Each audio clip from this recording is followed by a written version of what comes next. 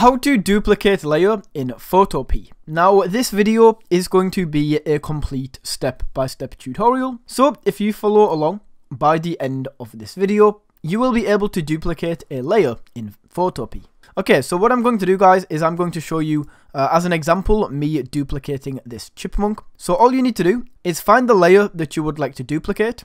Go ahead and click into this, and once you do this, that image will now be highlighted. So once this is highlighted, just come over to that image on the right hand side, and you will see the reason that we clicked on this is so that it's highlighted, and it's also highlighted on this right hand side. So once that is done, all you need to do is right click on the layer. From this drop down menu, we have an option that says duplicate layer. So go ahead and click into this. And then as you can see, we now have two of these layers shown on the right hand side. Now that is how you can duplicate a layer on Photopea. Thank you for watching. We can do this as many times as we like.